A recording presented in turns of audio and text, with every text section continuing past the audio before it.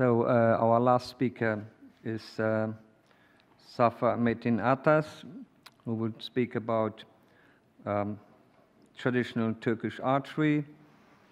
He studied physics, history, sports science, and environmental engineering.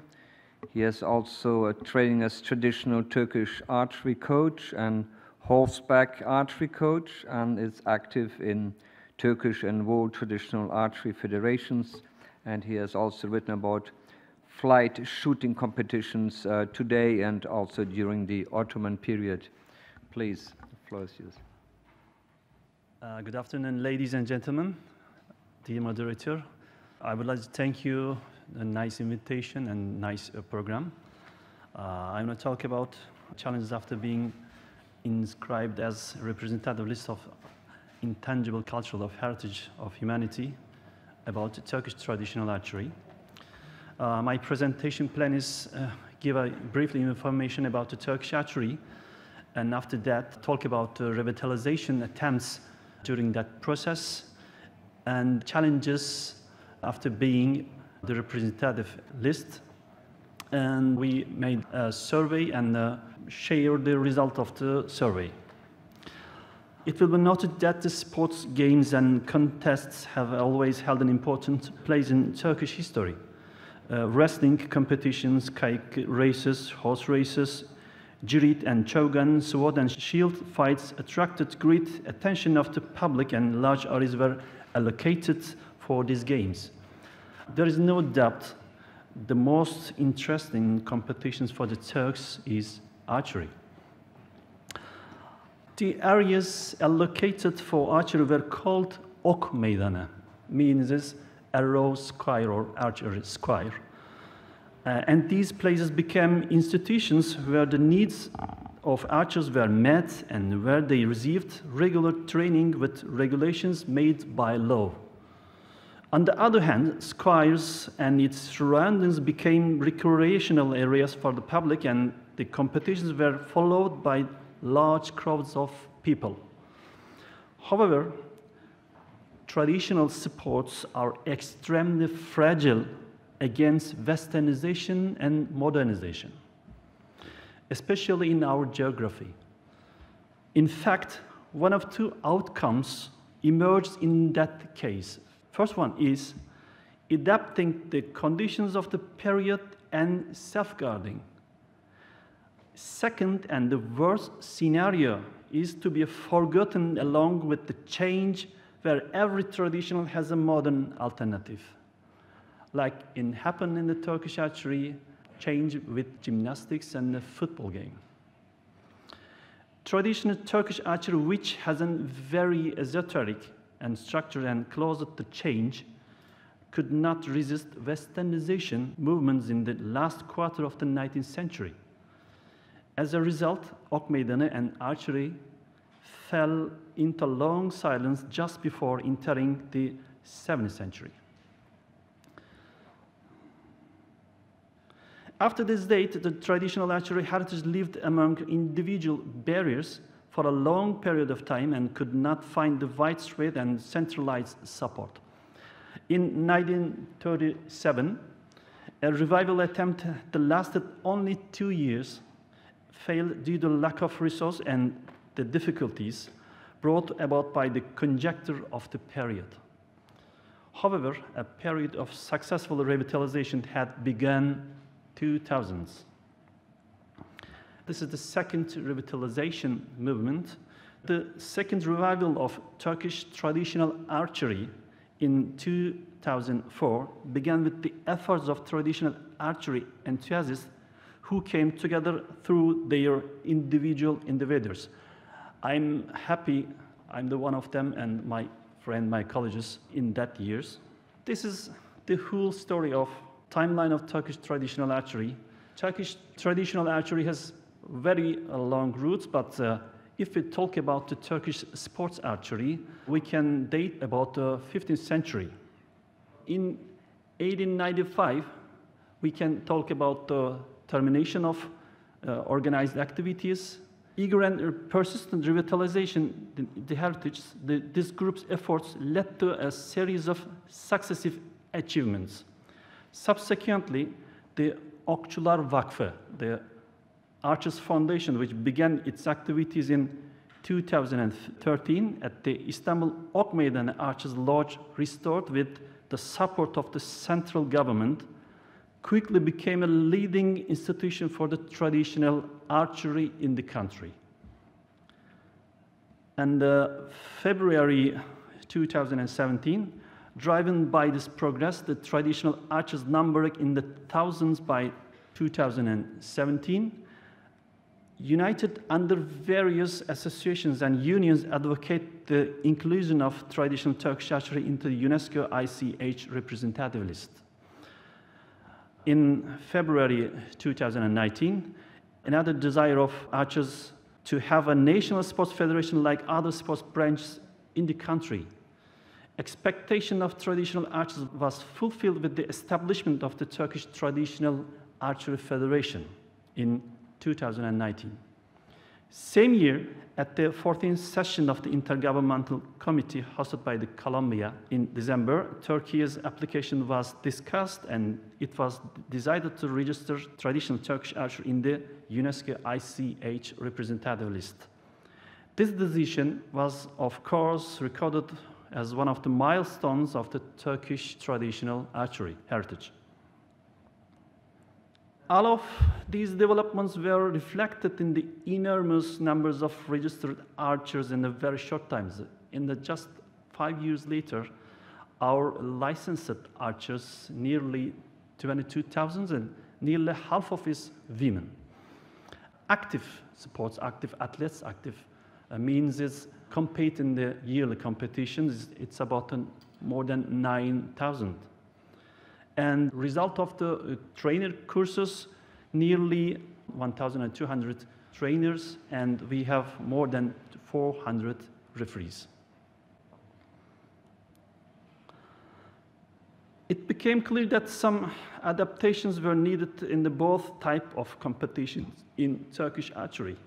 The most important of these was the new regulations should ensure the equality of opportunity. In this point, I would like to underline that what really needs to be done in traditional sports, not revive, but revitalization.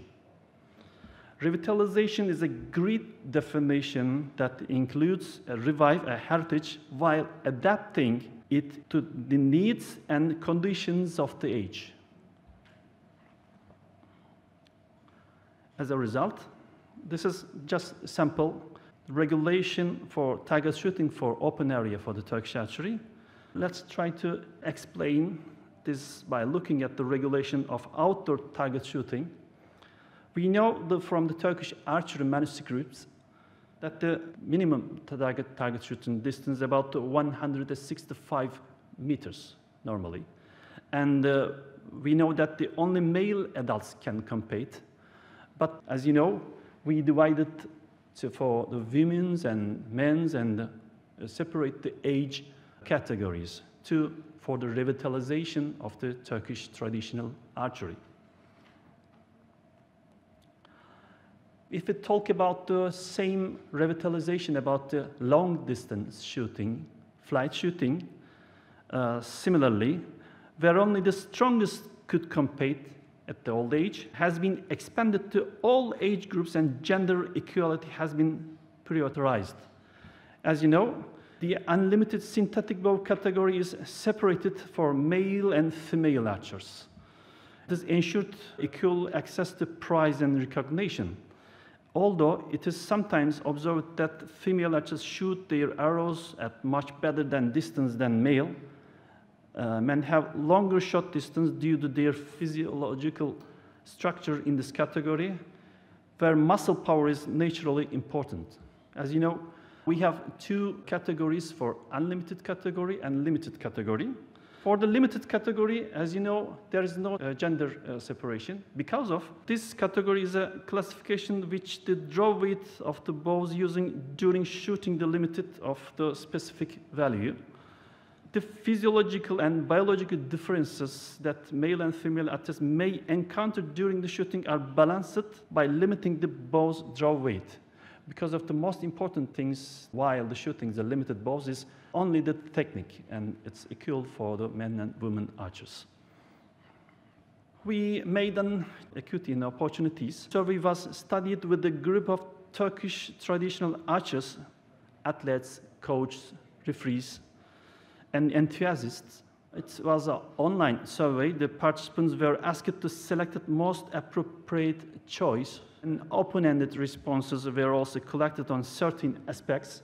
In the profiling section, demographic information such as age, gender, and city, and their professional relationship with traditional archery were collected for analysis. As you can see, nearly most of participants are club owner, manager, coach, athlete, and referee. And we can see that a total of 192 people participated to this work. And 36% is female and 64% is male. This is the geographical coverage of the respondents. The blue regions, cities of the respondents. They cover nearly most of area. This survey aimed to understand the extent to which regulations in traditional Turkish archery provide gender equity in opportunities, and determine how the establishment of the Turkish Traditional Archery Federation and the listing in UNESCO ICH representative list affect gender equity. For this purpose, the perceptions and experiences of key actors were gathered. Our first question is, women are provided with sufficient opportunities and facilities to practice Turkish traditional archery? Significant 84% of respondents agree with this view, as you can see. Women's is slightly lower than the men's, but not identical. We can also talk about the conclusion session. Second view is traditional Turkish archery competition regulations are such that women can compete in equal terms. It was an important question for us. The average level of the agreement with this view also significant high, 88%. Females or 87% agree with this view. The fact that there is no significant gender difference in the responses suggests that this view is overwhelmingly supported by both male and female archers. Third question is, Turkish Traditional Archery Federation make a positive contribution to women's access and equal participation in traditional archery. Consistent with the first two responses, 80% of respondents agreed that the influence of the Turkish Traditional Archery Federations responsible for regulations is positive. Again, the women archers is 9% lower than the male archers. By the way, we asked 7 questions. It is the fourth one. It is important for us, the inclusion of traditional Turkish archery on the UNESCO representative list of ICH of humanity has contributed positively to women's access and equal participation in traditional archery. It is highlighted nearly a quarter of the respondents has no idea, has no response. As you can see, neutral or no opinion.